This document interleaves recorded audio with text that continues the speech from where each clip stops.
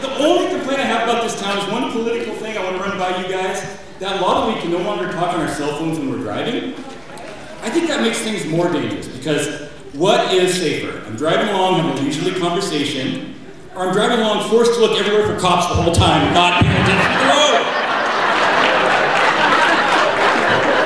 Right? It's not safe, people. Don't do it.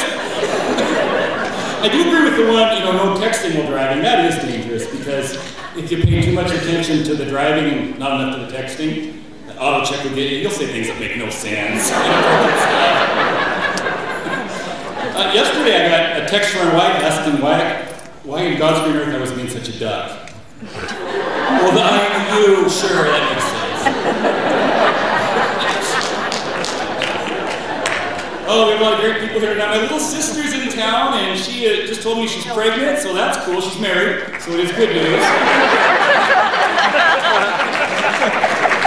So I was thinking, what can I do for this child to have an impact on his or her life? I'm like, okay, I could buy a $500 college savings bond. In 18 years, it'd be worth $524. Pay for like an hour of college. So I've got a better idea. I'm going to go to Vegas here next month for March Madness, put it all on Kentucky to win. If we win, that kid's going to be great. It's a set. If not, it'll be a lesson. Well, you shouldn't gamble away your college money. You're going to need to study this harder. My CPA is here. If any of you need a good CPA, I'll give you his name. Craig, he's so by the book. He was telling me, he asked me, Mark, where did you get this number of your mileage reduction? I'm like, oh, the same place everybody else. I make up a reasonable number at the end of the year. He said, no, you need to log this every week throughout the year. Michael, I do not have time to make up a number every week all year. That's kooky, man, kooky. He's like, we have to have this quantified, substantiated. I'm like, okay, it's got to be tied to something. It has to be tied to something. Okay, let's tie it to how often I disappoint somebody. Is 75,000 miles a lot to drive in a year? My banker's here, great guy. But there's nothing funny about bankers, sorry. He's really good. He told me I need to beef up security measures in our company because he was worried about identity theft. I'm like, dude, you've seen my numbers. If somebody steals my identity, the joke's on them. Good luck with this. Fine, I'll notice my ass.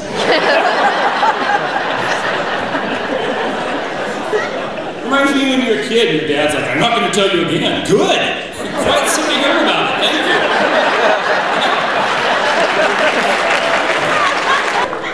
you. So my wife has only one verifiable flaw that I've found in all these years. The only time we've ever really fought is getting lost. It used to be the maps and you're trying to read them while you're driving. Now with GPS, I would think it'd be pretty easy because these instructions are specific. Go down 27th, turn right on 2nd Avenue, destination on the left.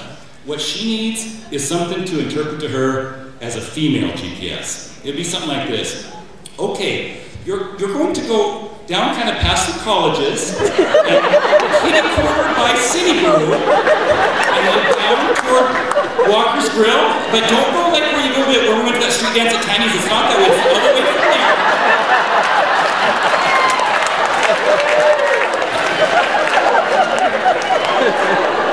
So take a right-hand turn and past Walker's. Remember that really pretty chartreuse blouse I got at Bodega's? Past there, and then past that alley where we saw those two homeless guys making out, and then going to go toward the rims, but not as far up like where we used to go to get my birth control pills. It's that Travel Cafe, that really pretty lady that bought you a beer at the Mustang State, it's going to be on your left-hand side of that. You can't miss it.